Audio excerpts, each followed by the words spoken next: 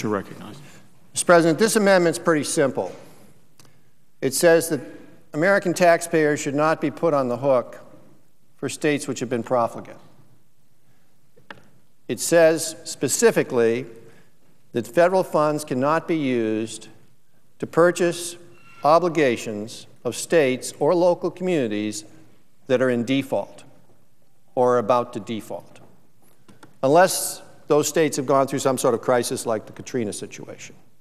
But if the default that the state or the local community is about to experience is a function of their failure to discipline their fiscal house, then we're not going to ask the taxpayers across this country to support that error in judgment and that misguided fiscal policy of that state or that local government. If we don't have this type of rule in place, basically we will be setting a situation where the American people will become the guarantor of inappropriate action across this country by legislators and city governments, and you'll have this, untoward situation, could you take that? Where you will basically create an atmosphere where there is an incentive for state governments and local communities to not be fiscally responsible. It's this moral hazard issue. We debated it at considerable length when we discussed too big to fail in the banking system. And this bill has a lot of issues as far as I'm concerned, but one of the things it actually handles reasonably well is the issue of too big to fail. It does need some adjustment, but it basically handles that issue pretty well.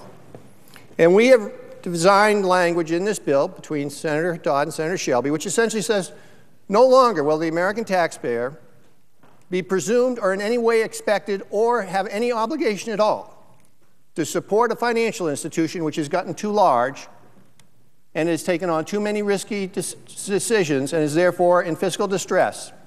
That institution will fail. Its stockholders will be wiped out, unsecured bondholders will be wiped out, and the American taxpayer will not come in and defend that situation. Too big to fail ends with this bill, hopefully. But it should apply also to states and local governments. We should not create the moral hazard of having taxpayers in New Hampshire, or taxpayers in Nebraska, or taxpayers in New Mexico responsible for profligate activity in other states.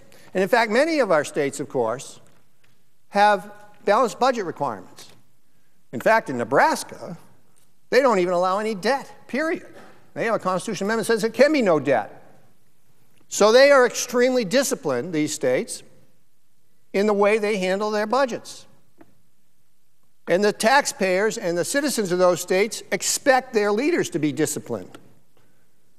So how can we ask those taxpayers and those citizens in those states who have been disciplined, who have elected people who are willing to live within their means as they govern, whether it's at the community level or at the state level, how can we ask those citizens across this country to go in and bail out other states and other communities who have been totally undisciplined in managing their fiscal house and have put themselves in huge distress and have defaulted on their debt or are about to default on their debt? This isn't acceptable. If we're going to have a bill which addresses the issue of too big to fail, it should apply to this type of a situation. And so I've offered this amendment. Very simple, as I said. It prohibits federal funds from being used to purchase or guarantee obligations of states and local communities that are in default or about to go into default. Pretty strict standard, pretty clear.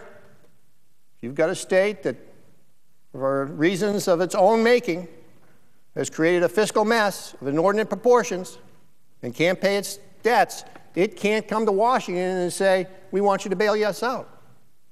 That's not right. It's not appropriate. And so this bill bans that sort of an event from occurring. And why do we need to do this? It's pretty obvious, isn't it? I mean, there are a couple states in this country who have been irresponsible in their spending, who have not disciplined themselves, and who I think are expecting everybody else in this country to bail them out. And I sure don't want to be part of that. And I don't want my taxpayers in New Hampshire to be part of that. And it's not fair that they should be part of that. those states are going to have to figure out how to straighten out their own fiscal house. And they should have to do that within the terms of their own spending streams and their own revenue streams. And they shouldn't expect the federal government to come in and take them out of their distress, which was self-imposed and self-created. There is an exception in this bill, this language, so that if a state is put in severe distress because of an emergency situation, such as a Katrina-type situation, this would not apply. Obviously, it shouldn't apply then. But if it's a self-imposed event, simply resulting from the human nature of legislators and city councils to sometimes spend a heck of a lot more money than they have and then they can take in under their structure, then they should have to pay for it and figure out how to deal with it themselves, and they shouldn't pass that problem on the American people by financing it through Washington.